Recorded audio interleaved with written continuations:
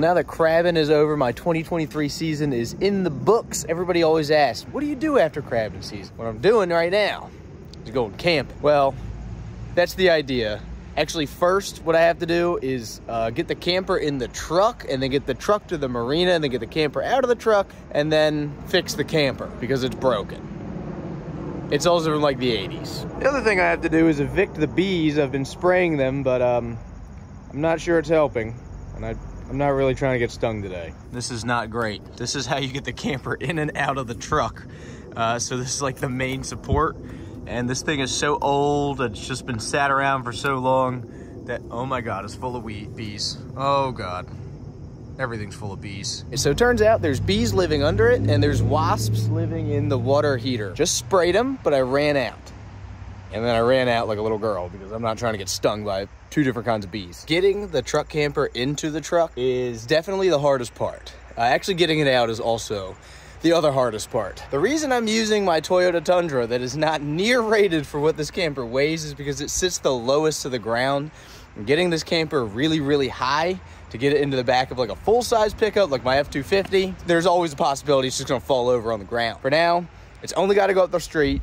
So to put it in this truck, you can see this is not exactly level. Just trying to get it up and into the truck is kind of a massive pain. I do not recommend going under it while it's suspended because they are so sketchy. So I'm gonna put these straps across the bed and then put the camper on top to see if when I get there, I can lift the camper out with a gantry. It's not how you're supposed to do it, but in order to work on some of the parts I wanna work on, it might be easier if I could just hook a gantry to it and pick it up. No idea if it's gonna work. It might crush the entire camper in half. I have no clue, but we're gonna find out. All right, super sketchy. Now he's gotta lower it down. Hope that doesn't fall out. Crush the suspension. I thought I had an impact, but I don't. So you gotta use this thing to undo these.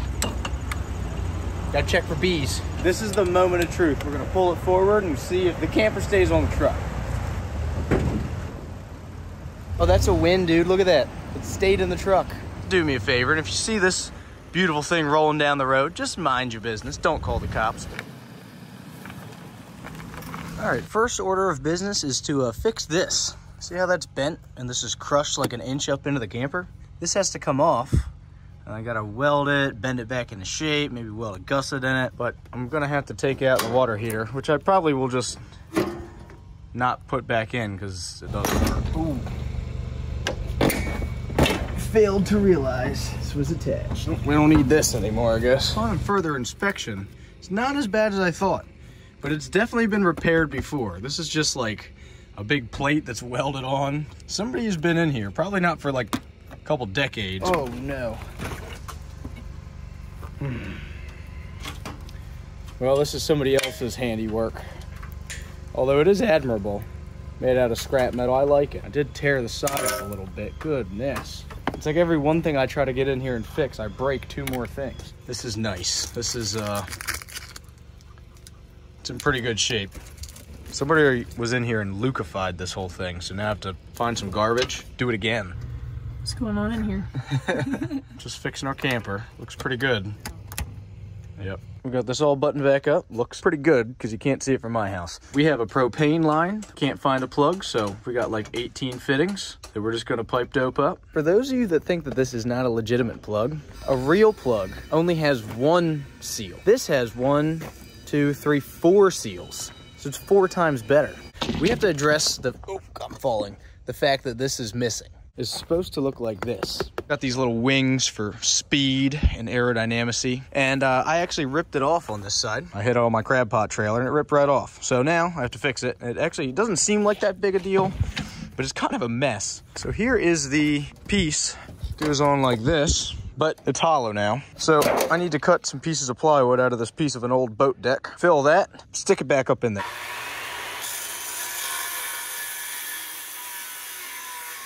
This is actually 10 times sturdier than factory. We got the boat deck in here. Bent this over, pin some screws in here. This is a piece of scrap metal. This is actually an extra piece off of a Mr. Trash Wheel machine. Plywood piece here. This goes up into there. Drill a bunch of holes in this. Boom.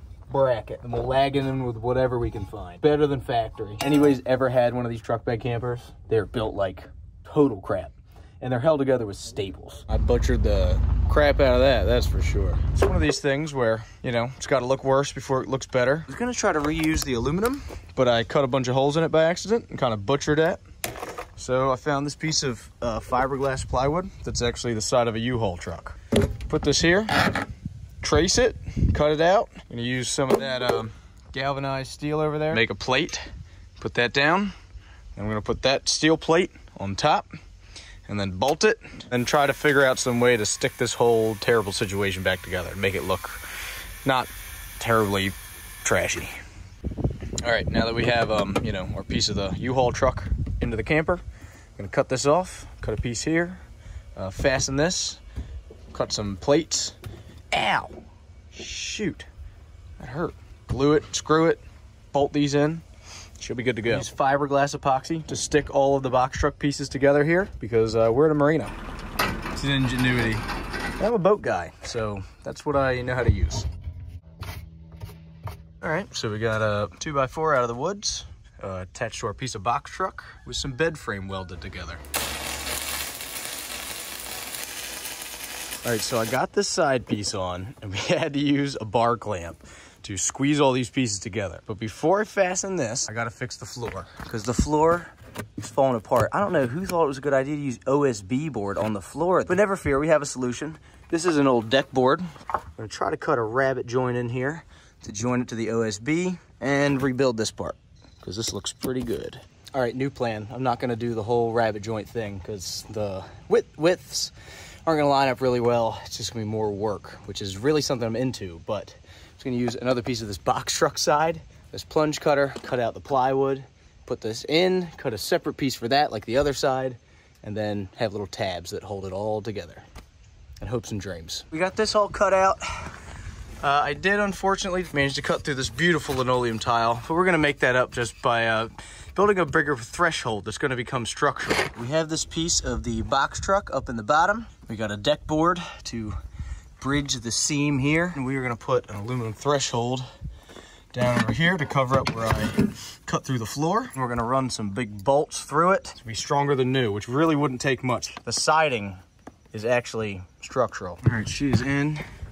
Don't mind any of that.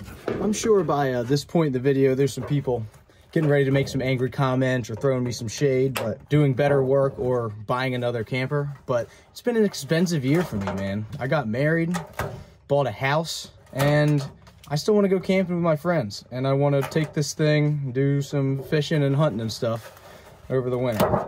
I'm not that worried about luxury, and I just don't have the money right now. Well, it just wouldn't be a wise way to spend my money right now, is what I should say, to buy another camper, which is a bummer because right before I started this project, I found the absolute perfect camper, the one I've been looking for.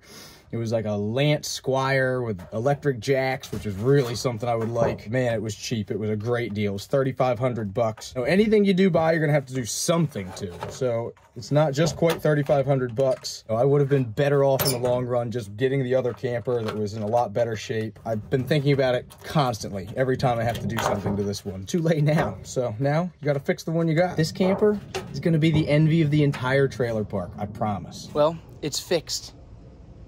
Fixed enough. The back end here officially fixed. I have quite a few more projects left on this thing. I need to wrap up that other corner over there with a panel, and I need to fix all 4 jacks. Luckily not the jack points. Oh, I need to fix the roof. There's a part in the roof that needs sealed and a little vent thing up here. Oh, and then I need to build mounts to hold it in the truck because I don't want to pay $1,000 for mounts. I'm pretty sure I can build some. I don't need to buy them. Since I took the water heater out because the tank needs welded up, I just have a panel over here because there was a big hole right here. Found this in my buddy Jay Fleming's garage. I hate that it kind of looks a little Boy Scouty, but we'll cover the hole up for now. The thing is, when this camper came out in like the 80s, trucks just did not sit as high as they do now. So in order to get this into a modern-ish pickup truck, I need to make drop plates for the jack stands because you can crank these jack stands all the way up, and sometimes you can just barely get it into a truck, but it's so sketchy with these things all the way extended. Consult the junk pile to try to find scrap metal to build things here. That's why we don't throw anything away. Got plate here. It's Gonna bolt up, bolt the jack about 10 inches lower. That'll let us raise the camper 10 inches higher than before. Got some of this square tube cut out. Weld that onto the back of this plate. And these will still be removable. And then to stabilize this, we put a U-bolt right here, because these things get a little squirrely. We got one that's a template. I'm gonna put a T on that. So now when I screw this one up, I'll ensure that all four are also wrong.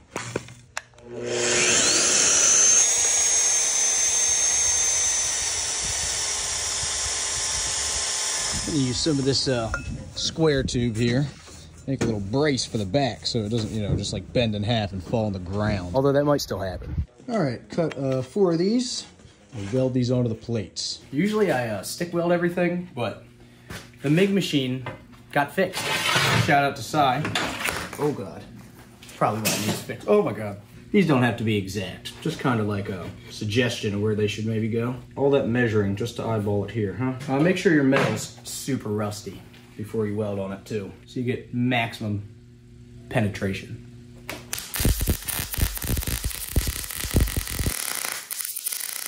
Everybody wants to see the welds. I tell you, you know who the most sensitive people on the internet are? Welders. Telling you, dude.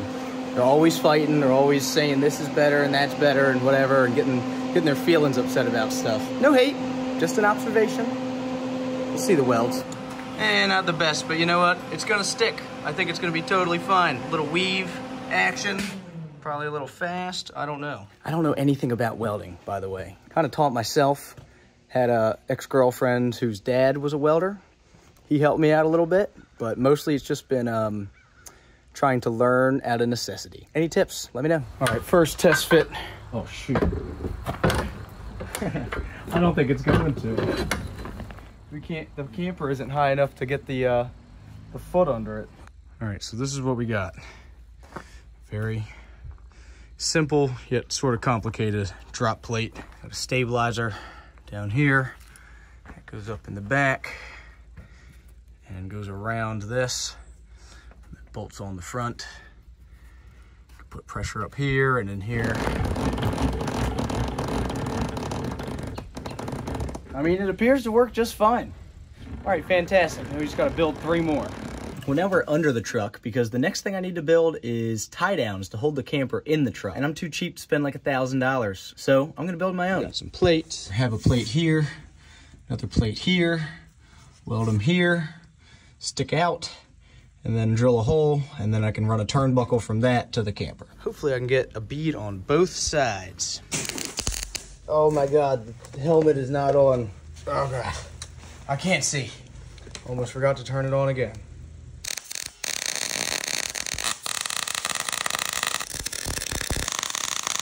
This plate will stick out. I'll do some fancy stuff with this, whatever, paint it. Put a hole in it, turnbuckle from here to the camper. But under here, ow! Oh man, I just crammed my head on the leaf spring hanger. Holy crap, that hurt. I heard an echo. In here, we got 1 bolt here, and then I'm gonna put another hole in here, run a bolt through this cab mount here. That'll hold it like this, and I'll put a little tab on top of the frame.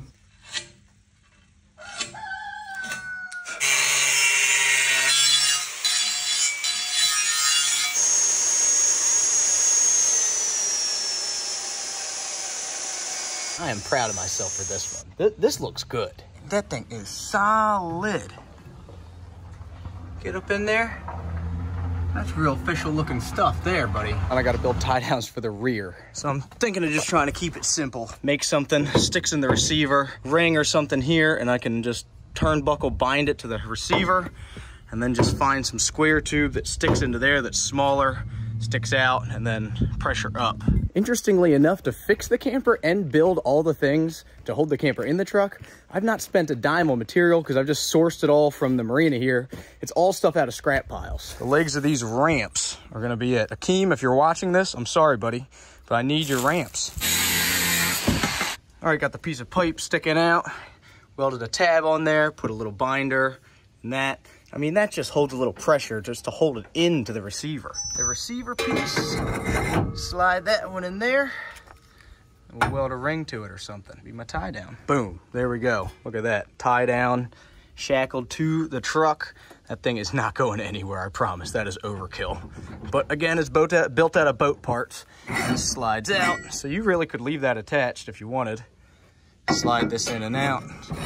Maybe I'll put a pin to pin it, but that thing, if there's force up, it's not going anywhere. I need to build shocks, tie downs to hold the camper to the truck. Got a bunch of these, cut these tabs off. Use that for the top, then use the rest on the bottom to weld to secure it. All right, so we got a piece of square tube, eye bolt, a spring cap on top, eye bolt through it, spring on here, a washer and a nut, and then tabs. So that when you pull up on this, it's got tension. Where'd I put it? I just had it. Just had it. Literally just, oh, it's right here. All right, so we got our thing made. You can pull on this and it has a little bit of give. It's in case you hit a big bump, you don't rip the tie downs out of the camper. This thing will absorb the shock, so it's not hard mounted to the truck. You can buy these, but we just built these out of scrap metal. Got them all painted up. They're gonna look good. Also built this little porch. It's definitely not made out of a pallet rack from Home Depot for the truck bed camper, and it's got a little step on it too. All right, we're finally going camping. We got all the trailer mounts back from powder coat. We got to put them on the truck. I even made them pins so that you can remove them and drive around with that if you like. Boom. We got the rears. We got the fronts. I built the big jacks to get the camper into the truck, but since it's underneath these gantries, we're just gonna lift it up with the gantries and put it in the truck. But when I get it out, I'm gonna have to use the jacks. Now we're down, I think. We're touching the truck cab. That's not good. We are? Yeah. Oh no. But we gotta lift the back there. Is it coming up on the... Yeah, a little bit. Yeah, it's coming up. All right, you're good.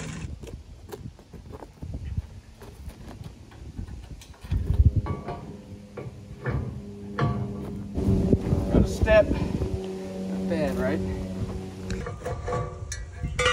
You want to put it on the top. Just like that for when you're driving. So we are ready to go. We're gonna go down the ocean. Okay, I did not spend $1 in material. And I did not go to the hardware store one time to build any of this stuff. It's all scrap metal and just pieces of other junk. All I'm saying is that Jed Clampett would be very proud of me.